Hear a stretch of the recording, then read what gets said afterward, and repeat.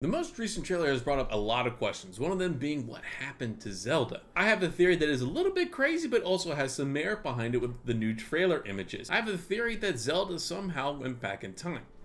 Let's get into it. Now, I know this is a bit of a wild thought compared to some other theory videos, but I have a couple different instances in this most recent trailer that really show off how this could actually be possible and some clues that kind of point us in this direction. To start, we see Zelda falling in the underground crypt where Ganon is being brought back to life right in front of us. We can faintly see some golden lights shining around her as she's falling. Now, these lights could really mean absolutely anything, from the goddess looking after her since she is a vessel for her, to some kind of protection magic started to take effect around her. We don't fully know.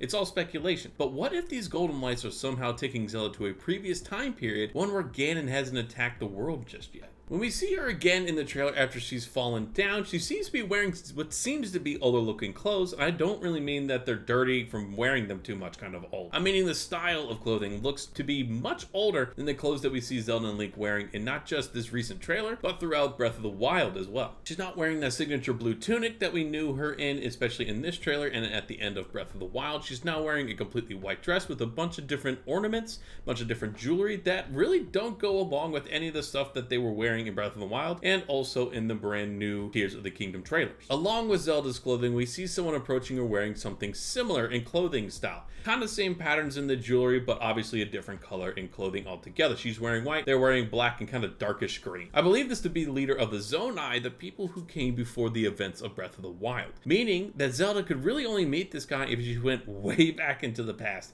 a time before Ganon tried to take over the world of Hyrule and used Calamity Ganon to really attack the world with a lot of malice. Now, along with this Zonai King, we get a glimpse of someone who looks related to Zelda, to be completely honest. I have a theory that this actually is the very first Zelda of the entire Legends of Zelda storyline, the first reincarnation of the goddess Hylia herself. I have a different theory video coming out around this, so make sure you guys stick around for that. Make sure you hit the subscribe button to see it. But these two are wearing the exact same clothing. Maybe the dress is a little bit different and the hair is a lot different, but the features are also extremely different. One has a lot longer ears and a much stout nose compared to the Zelda that we know and love from Breath of the Wild and now Tears of the Kingdom. This is all to say that Zelda is clearly not in the current day Hyrule, but somewhere or somewhen entirely different. Finally, when we see Zelda standing on what looks to be one of the towers in the game, she's holding the intact Master Sword. We can clearly see that there are 0 Sky Islands as well, and no visible calamity spreading across the land, and no destruction that we can see from this little snippet.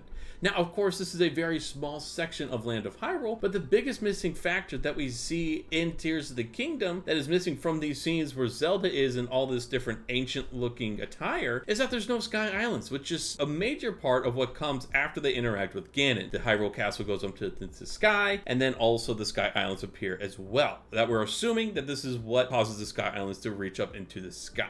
From the intact Master Sword, 0 Sky Islands visible in the sky, and there's just no destruction or calamity whatsoever, I think this is a pretty clear way to show that, one, Zelda's not in the same place that we left her, and two, it would be a pretty good place to be to show that she's in a time way before any calamity happened whatsoever. Now, I know how crazy this sounds, but also at the same time, we've gone into the future in Zelda games before, such as Ocarina of Time. When you're a kid Link, you get the Master Sword, you then become adult Link. What is so far-fetched about us going from the present Hyrule into a previous Hyrule? It's just the opposite directions compared to Ocarina of Time, so honestly, I think this would be pretty fun to see, but I want to know what you guys think as well. I think having us go back in time with Zelda particularly would put a lot of different perspective on the games and this particular game in and of itself a lot more. I mean, Zelda is known to have so much knowledge around Hyrule's history, and that's why she's probably the best person to send back in time, if anyone. Now, this is just my theory as what happened to Zelda, because clearly something happened to her, but I also want to know what you guys think about this theory